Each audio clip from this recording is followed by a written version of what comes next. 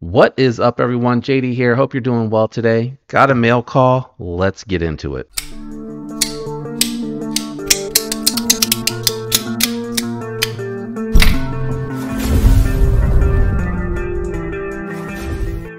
All right, so we got a package here from White Mountain Knives. I know exactly what this is, and I'm really excited to jump into it. It is a brand that I discovered this year that I've very much enjoyed, and as you can see here by the box, this is a Miguron knife.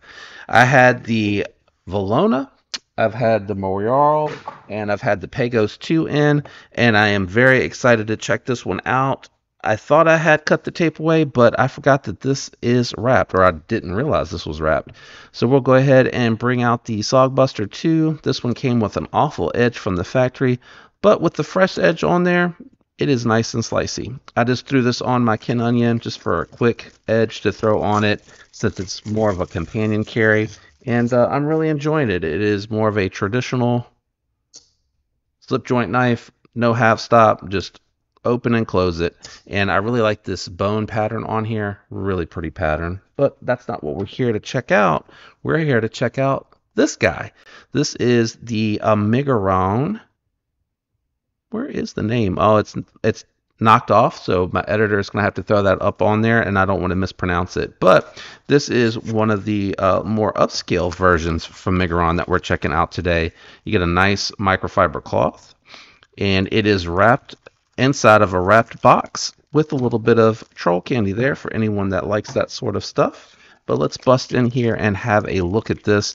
It was a very interesting model. I've seen it around and thought I would check it out. It had all the call signs of something that would be very interesting to me, and it is very well lubed up from the factory. So we'll just dry that off and have a closer look at this Miguron.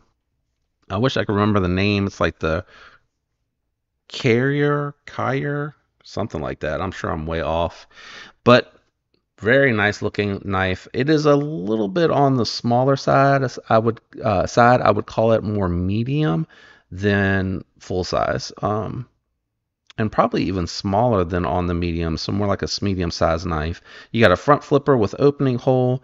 You have textured titanium here for that micro milling for additional grip, which was very interesting to me as well. Titanium backspacer, titanium pocket clip. I believe the hardware is steel, which is how they're able to keep some of the cost down.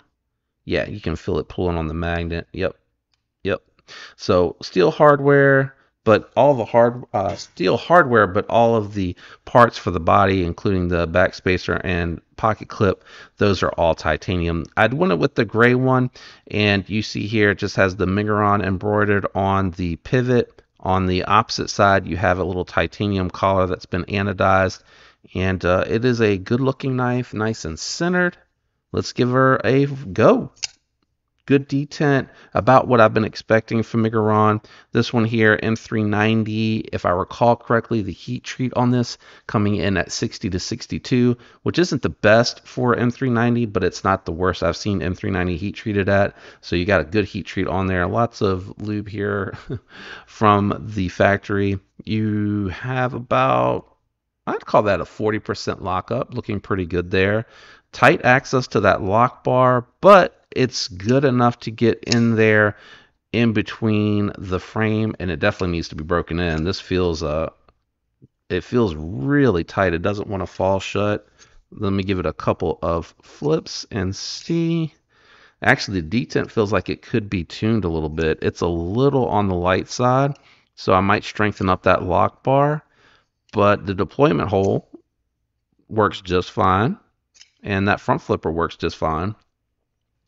Edge termination is carried way out, way out. And actually, I'm wondering if I zoom in, if you're going to see a smile, or if it's actually going to be, it looks like it might be curving up a little bit here to the naked eye, but I'll try to zoom in when I get to this part for that. But that edge termination, it goes way out. They need to bring that back a little bit, I feel like. Ergonomically, it is a 4-finger knife, but the nice thing about this one, what drew me to it and what I like about it, is that it has a forward finger choil here. So full forward finger choil, you can choke up and get nice purchase on there. The thickness on here makes this feel nice in hand. This is a good size EDC. It feels like it's about the size of the Bug Out. So I will do all my homework and get everything ready to go for a full review on this one. This is just a little bit of a sneak peek, and let's just really quickly check. I'm curious to see if just a quick adjustment to that pivot will bring some action back to that, because normally my Miguron knives come really well done.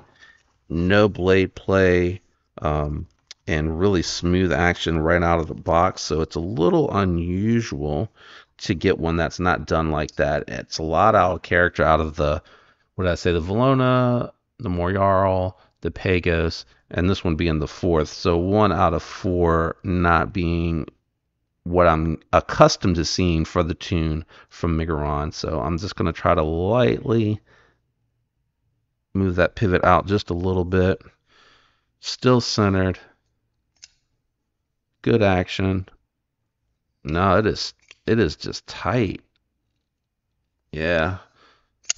Side to side. No side to side. Let me try to take it out just a smidge more. I mean, it moved, but it barely moved. Let's see. Okay, that was a lot of movement. No play. There we go.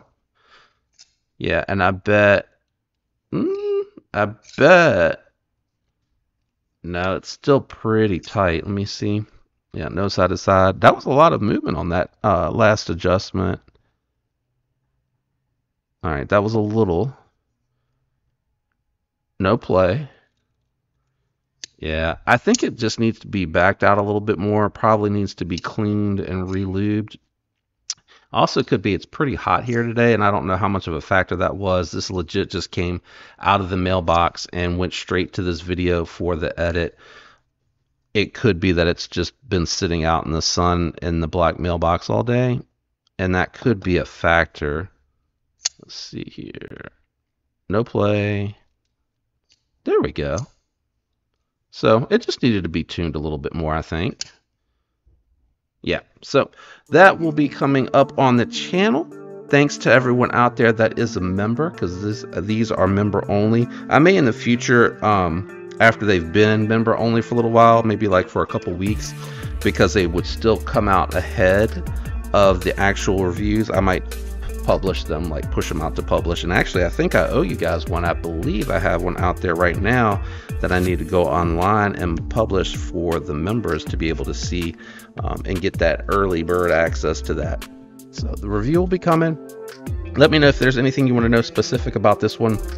When I go back to do the review for this, I'll also do the disassembly, so I'll be able to get the skiff information for you at the time of the review for this particular one. But it's a good looking little model, and it feels about the size of the bug out. If I had to just quick off the cuff say what it was like, and the only thing that I really have with me is actually the companion carry, which is going to, oh, that's not true. I got my main carry in the pocket too.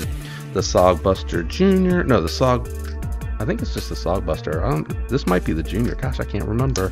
And then really quick against the Tactile Knife Maverick, which is a full size, just slender. Thanks, and shout out to everyone out there that is a member, that is liked and subscribed. I appreciate each and every one of you. I hope you have a fantastic week. Until next time, peace.